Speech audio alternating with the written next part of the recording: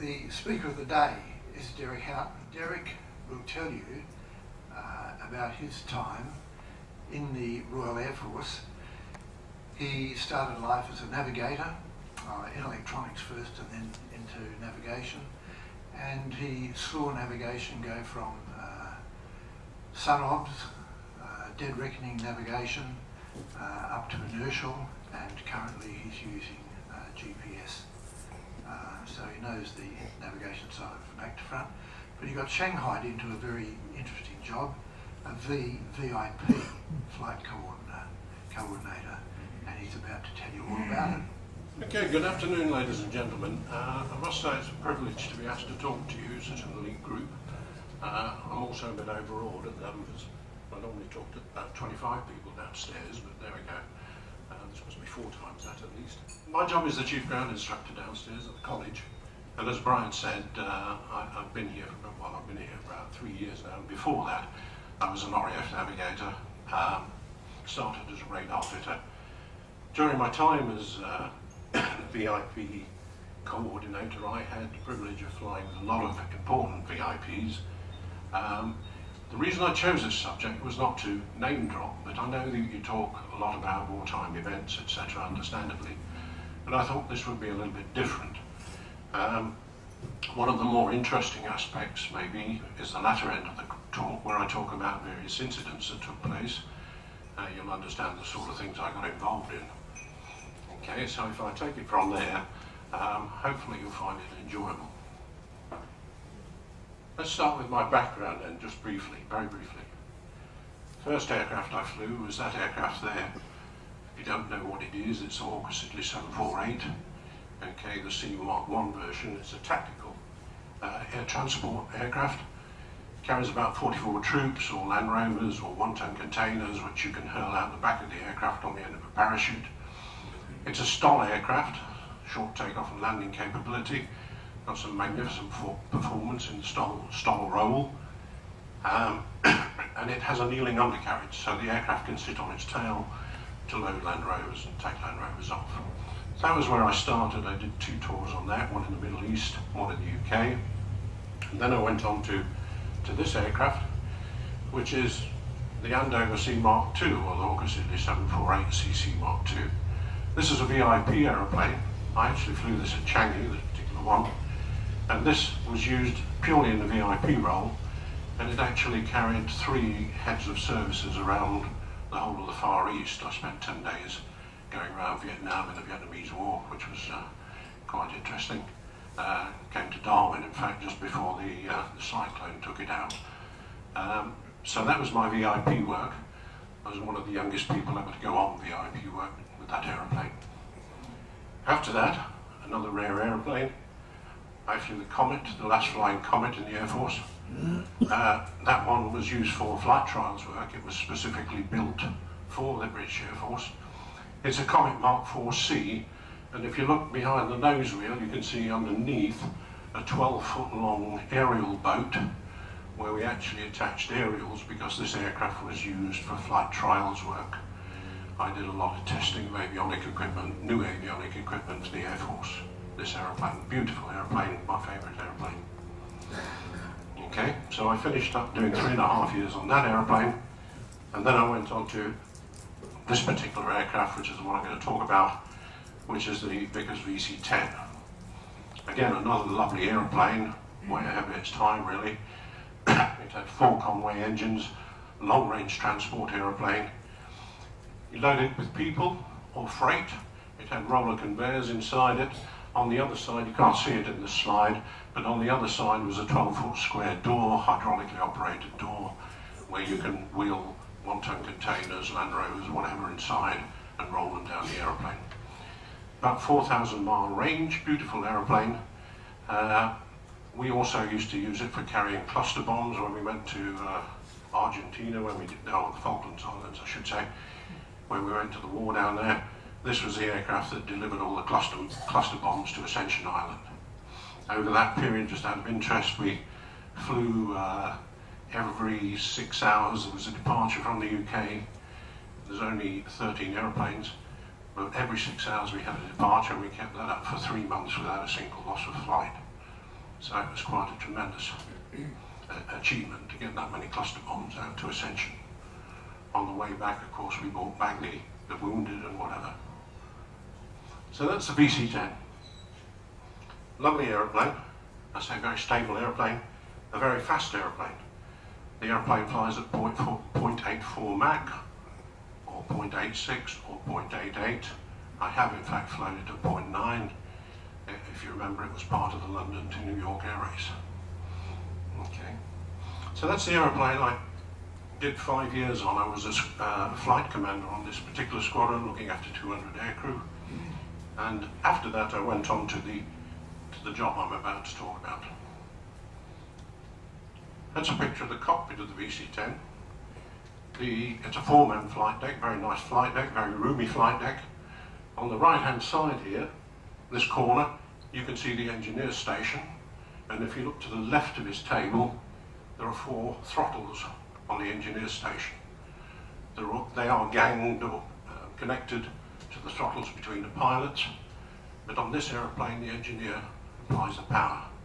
Safer that way. We don't let the pilots touch the throttles. Okay. But the pilots call for power settings and the engineer sets the power settings. The navigator was in the left-hand seat there, facing rearward behind the captain. So that's the aeroplane, or the flight deck, I should say. Another picture there. That's a black and white one, obviously. The reason I show that is you can see hanging down from the roof there is a periscopic sextant. That actually was the main one of the main nav aids when I first started on this aeroplane. We used to go totally around the world just using Astra. Even towards the end of my time there, we were given special dispensation to cross the Atlantic with all the big jets, with their inertial systems and flight management computers. All we had was a navigator, a Doppler, if you know what a Doppler equipment is, and a sextant. But we achieved the same tracking accuracy even with a sextant. So that's how particular, that's where I started basically. We did finish up with one inertial system, but that was it. All right, now I could have talked to you about that, but I think it'd be very boring, so I'll move on. So that's the aeroplane, that's the VC-10. This picture, it comes up here. That's actually me leaving Perth on the 2nd of August 1988 with the Prime Minister on board. If you look just over the cockpit, you can see there are 2 flags flying. They actually go up the sextant hole, where you push the sextant out. And when they go up that hole, they're spring-loaded, so they spring apart. One of them has the Royal RAF sign on it, and the other one has the flag of the country you're visiting.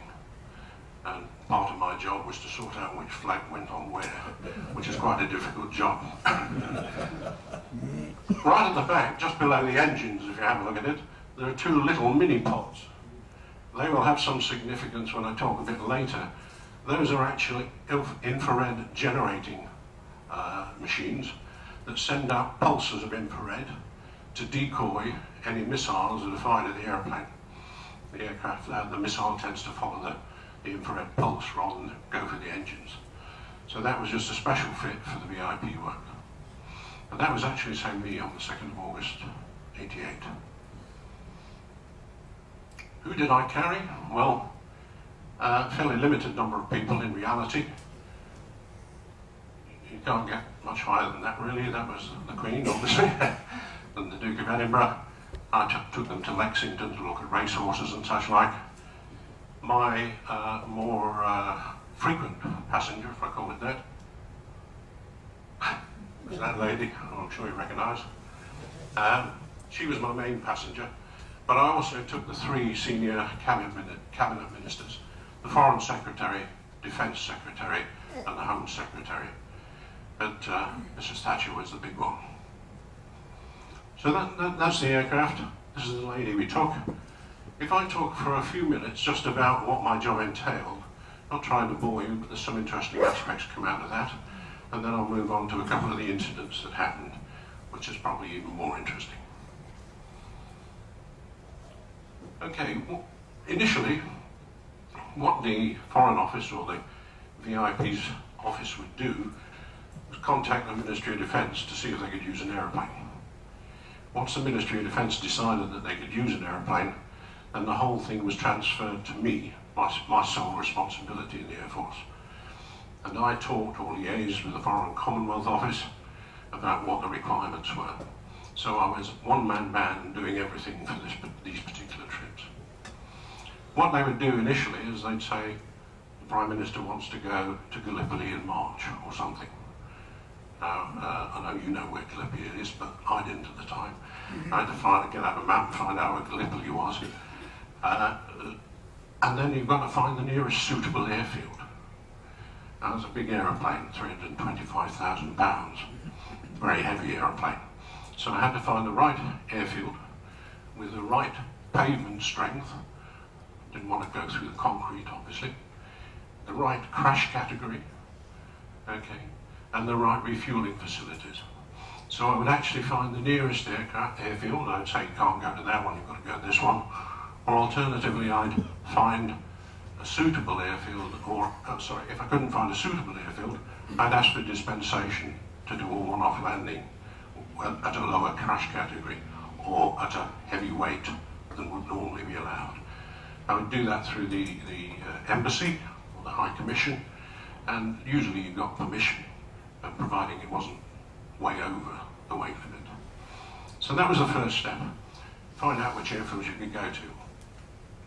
As time progressed, they would probably add a few more places to visit.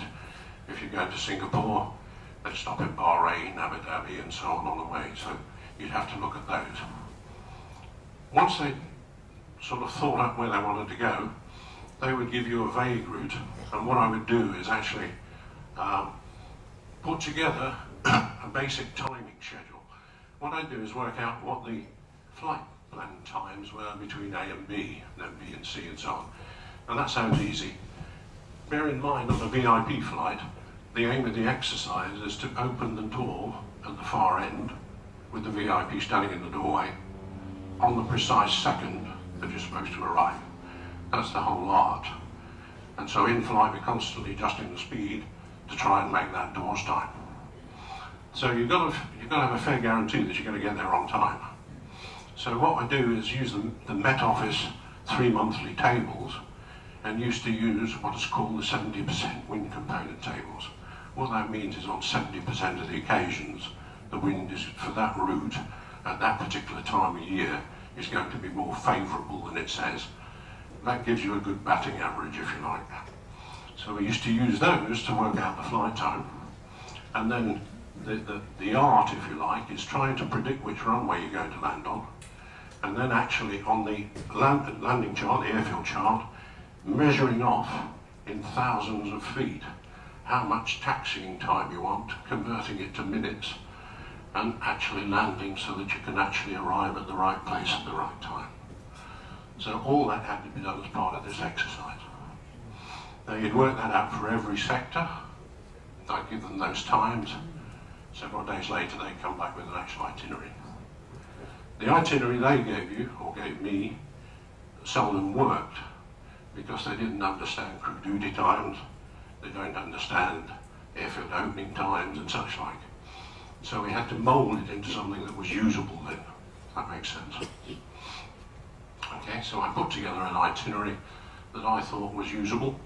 If necessary, if they wanted to keep the aircraft going all the way from Australia to UK in one go, I'd have to position slip crews at Hawaii or Washington or wherever. Fairly expensive exercise. Okay, I did have some say in the matter. When we left here to go home, having in '88, I actually convinced them that it would be cheaper if they actually stayed for 16 hours on the ground at Hawaii and let the crew go to sleep and then wake up again. They could sit on the beach and then we could continue on. It saved positioning a crew out at Hawaii, flying them all out civil, and then flying them all the way back again, the other one. So it saved a lot of money. So I had some say in it, but putting together that itinerary was a big thing. Okay. Having done that, okay, I had to obviously obey the airfield opening hours. Having done that though, I used to, once I finalised the itinerary, I used to have to talk to a number of people at Heathrow I had to talk to the London Heathrow Scheduling Committee, which is the organisation that gives you your slot time at Heathrow. There is no problem at getting a slot time if you have a VIP like this lady on board, but everybody else is shoved sideways, so to make room for her. So the difficulty is reorganising everybody else around you, but I nevertheless had to go through them to organise that. If we wanted to take off during the jet ban hours, Heathrow is banned jet takeoffs, or has a specific number of jet takeoffs it's allowed during the night time, then I had to get dispensation to break those rules, because the DC-10's a very noisy aeroplane, got Conway engines, very, very noisy. So that was another set of regulations, if you like, I had to get around. I had to talk to the British Airport Heathrow scheduling, not the BAA airport committee, to actually book the VIP lounge. The VIP lounge is well away from the terminal at Heathrow, it's on the far side of the airfield, and that was booked in its entirety for this VIP party. So all those things had to be done. I then, having fixed the itinerary, got approval from all the people to do it, I actually wrote a thing called a transop. A transop is just a big email. And the email went to the squadron who were going to fly the aeroplane, it went to all the airfields you're going to, and it told them all sorts of things like what the itinerary was, what ground power was required, what the security arrangements were, because this aircraft had to be guarded all 24 hours a day, all the time it was away, from the time Miss Thatcher first got on it. Okay, it had to be guarded until she got off at the last stop. So security arrangements. I also had to list in there what height the steps had to be set at, because they don't waste time pumping steps up and down. They actually need to be driven in at the right height straight away. So again, all sorts of trivia that you don't normally get involved in. Had to arrange that. The biggest part of the job was after that, was putting together, as one man, putting together all the diplomatic clearance requests for every country you're going to fly through. Now, if I had 3 VIP trips on the go at once, one of them being a around-the-world trip, you can imagine how many emails you've got to send for every country one aircraft is going to fly around the world. It's quite a heavy task. But that had to be done, and they're all different. Some countries want to know what colour the aeroplane is, some want to know what the registration number is. So it's a real manual task, and I used to spend weeks obviously doing that. Okay, the diplomatic clearances went to the air attaché usually, or British High Commission, and that's how I talked to the various countries. The aircraft was taken, the 2 aircraft, we had a primary and secondary aircraft, they were taken off the flight line. Primary aircraft took 2 weeks to prep, everything was taken out of it, it was repainted inside, and the VIP was put in, VIP fit was put in to the aircraft. There could be 1 or 2 VIP compartments, there could be a bedroom, there was a middle compartment where the bodyguards, the secretaries, usually about 10 secretaries, used to go, and then a rear compartment where the press used to go, used to be probably about 10 press on each trip, plus the RAF policemen who used to go and search the baggage. So separate compartments, the VIP compartment being at the front end of the airplane. I was positioned between the VIP compartment and the flight deck. It was my role to actually liaise between, or be the connection, if you like, between the crew and the VIP party to make things happen. Okay. Some additional items that people don't normally think about. Okay. One of the things was when you go to Africa, Africa's not well known for its quality of its blood. It's a lot of AIDS in Africa, as you're probably aware. We used to have to carry blood for the Prime Minister. Now that might sound easy. The blood has to be frozen. There's a special container which is frozen in, which means that if you sit for 2-3 days in Nairobi, that blood has to be kept frozen.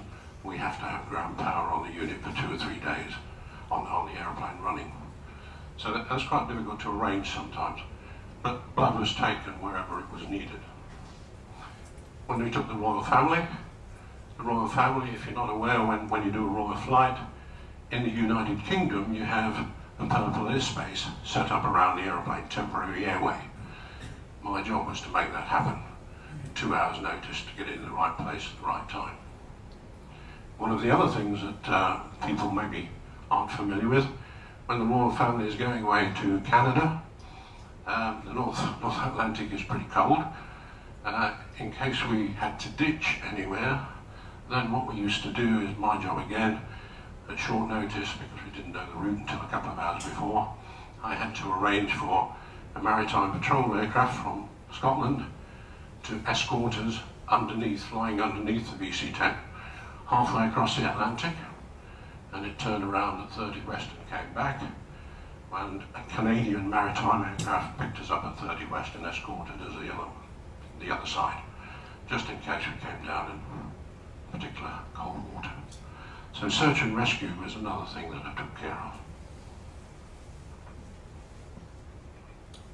I also got involved in, one particular occasion, contingency planning was the other thing. If the Prime Minister wanted to go, she got a route laid out and she wanted to change her mind and go elsewhere, it was my job to make it happen. One particular incident that I remember, I was going to South Africa. I got a phone call the week before we left, and if you listen to the words, it was quite difficult. This a week before we left, the Foreign Commonwealth office took me aside, and they said, it is quite likely that on the day before Namibia gets its independence, late in the evening, we will make the decision to go from the east coast to the west coast, and instead of going back to Namibia, that is, instead of going back up the east coast to the UK, we'll go back up the west coast. Now, that's not too difficult, but the thing is, they said in the second part of the conversation, you're not allowed to tell anybody. Somehow I got to get the crew to take all the maps, the charts, the approach plates for these airfields that they don't know they're going to. Okay, had to get the rations, the ground power organised, and the diplomatic clearance. What I did was actually put all the diplomatic clearance signals in a big envelope, locked them away in my headquarters, and said to the duty operations officer, don't touch them unless I ring you. And that's what precisely happened. 5 o'clock, I think it was Nairobi, 5 o'clock they said, tomorrow we're going to cross to Namibia. So I had to spend all night on the phone trying to make this thing happen. So again, something else that can be a pain, let's say. Okay. What else? On the day itself, departure procedure, we used to position at Heathrow the night before, used to go to the VIP terminal. The VIP terminal at Heathrow, surrounded by metropolitan policemen with guns, rifles on the rooftops and Lord knows where, very difficult to enter, unless you've got some form of ID. RAF policemen used to search all the baggage, with the exception of the primary VIP person or party, if it was Mr. and Mrs. But all baggage was searched and nothing would go on the aircraft without being x-rayed. My role in flight was to make everything happen. Just leave it at that.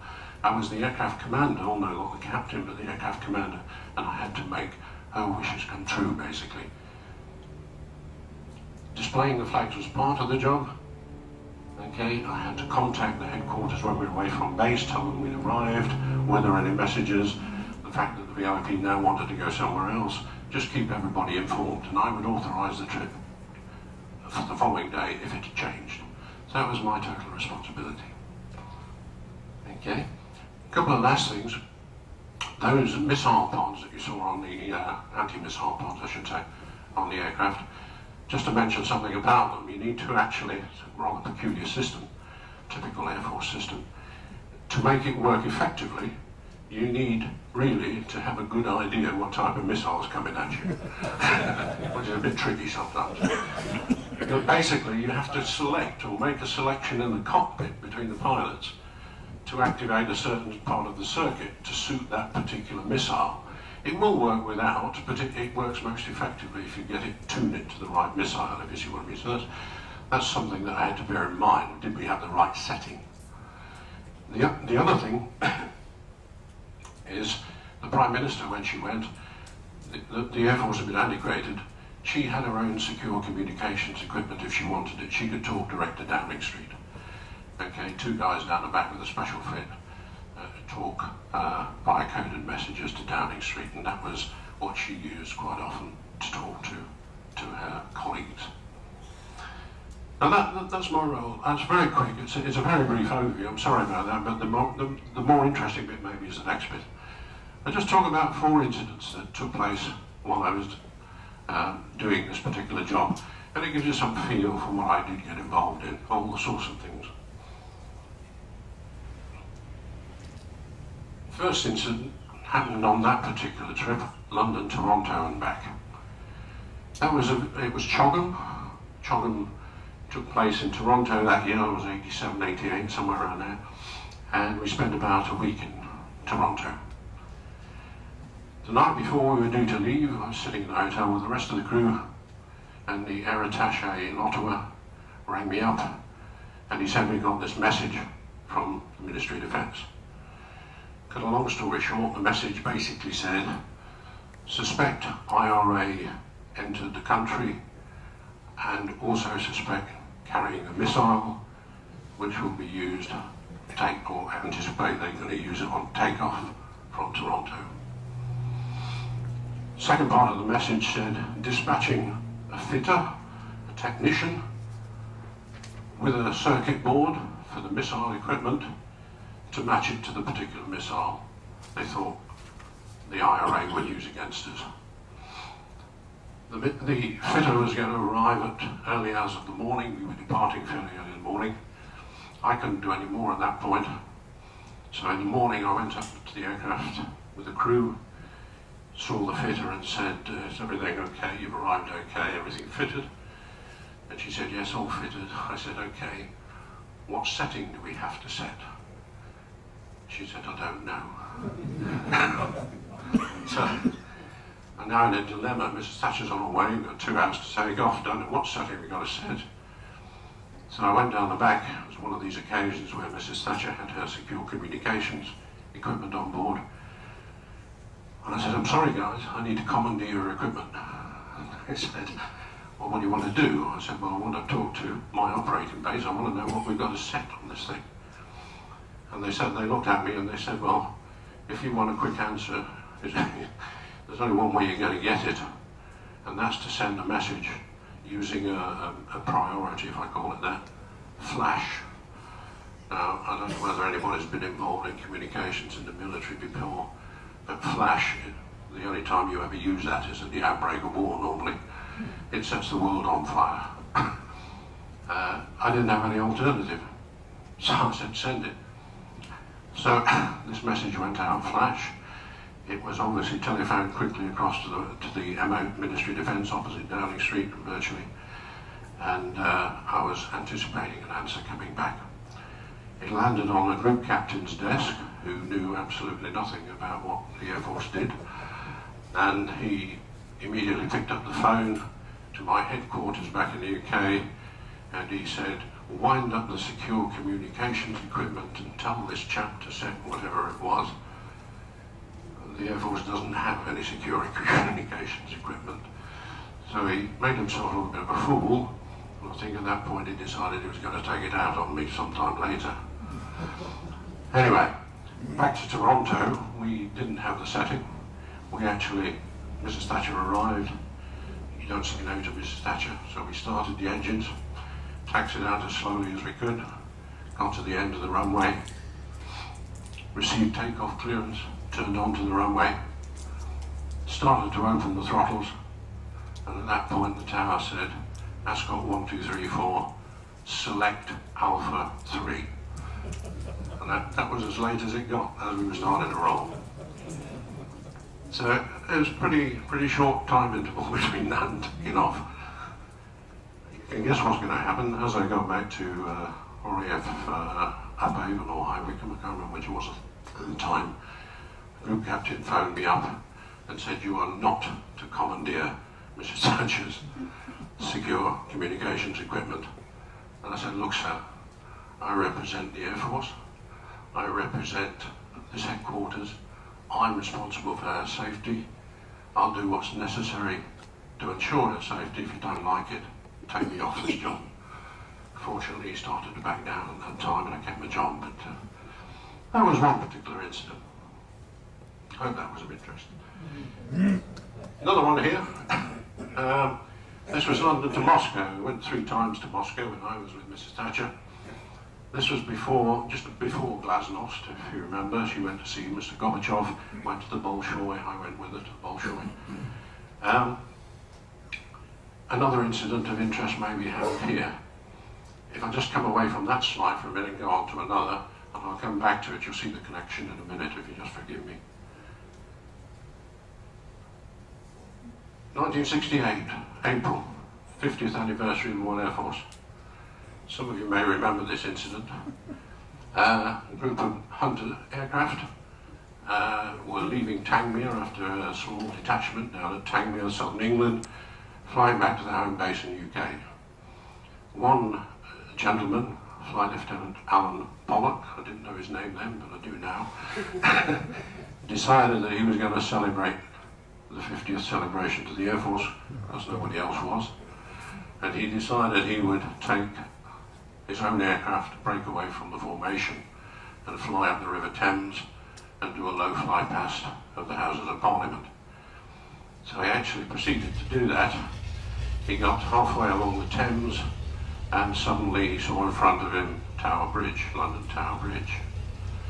He said in his subsequent inquiry, he said, I had about 10 seconds to go when I saw this bridge.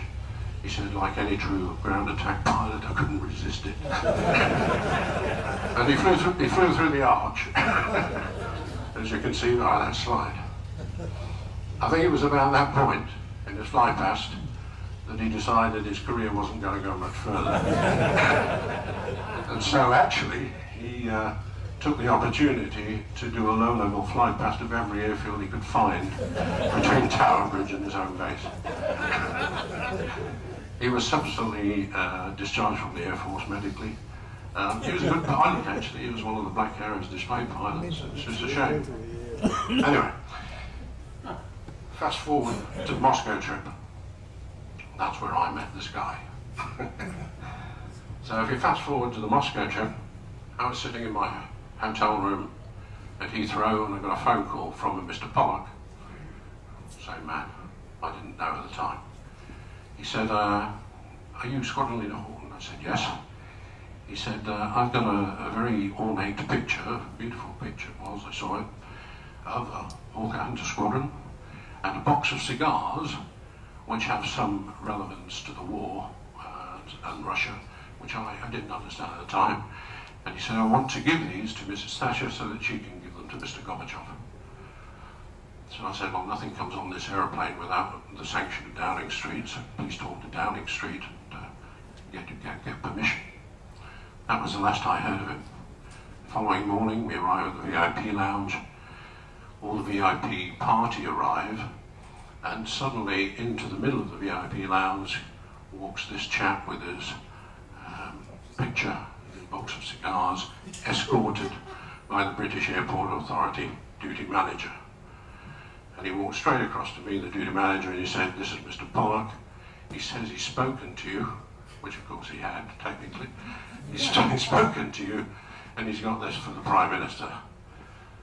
As he did that, the Prime Minister actually walked in the other door, so I couldn't do anything obvious. So what I did was took the picture and the box of cigars, take them across, get them x-rayed to my loadmaster who went across, got them x-rayed.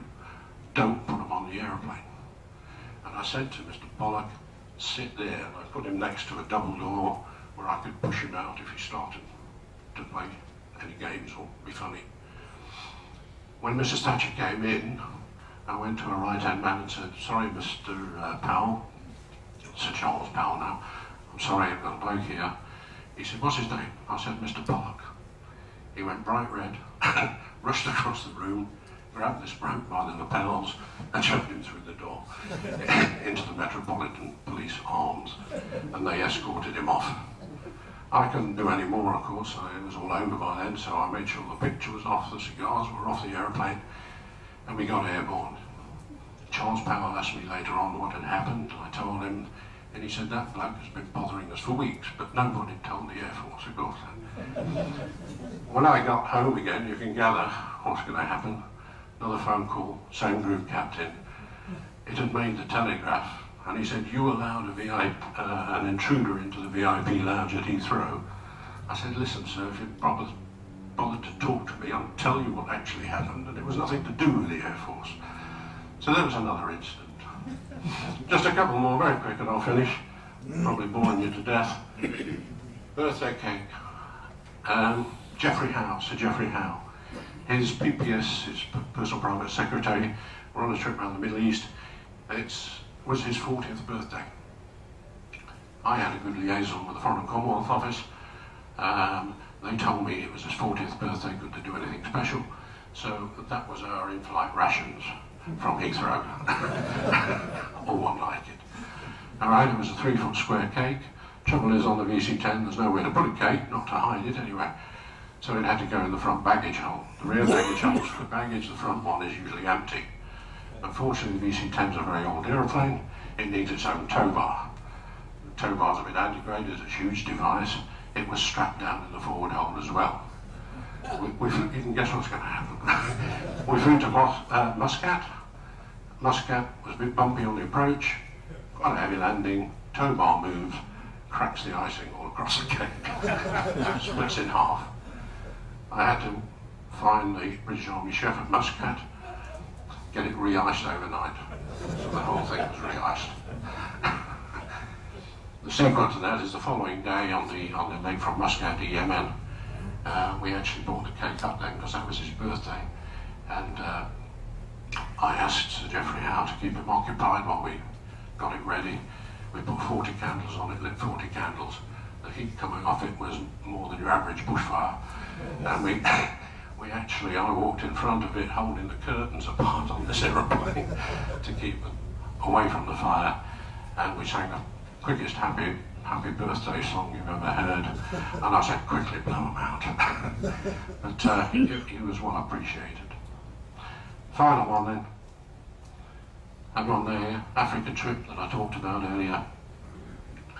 Come back from the Africa trip with Mrs. Thatcher, and the, what do they call it, the diplomatic office, I think, the Foreign Commonwealth Office, or the diplomatic cell, asked for my diplomatic clearance signals. Didn't tell me why, they just asked for them, said we want to see them. So I couriered them down to them. The following day he said, thank you very much for your speedy response. He said the reason we wanted them was the intelligence services noted that a missile was fired at your aircraft. We just wanted to make sure you had the right diplomatic clearance. Knew nothing about it.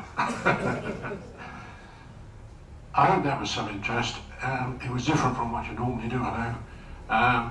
It's a different world, I appreciate that, but maybe it gives you some idea what I got involved in. So I hope you enjoyed it.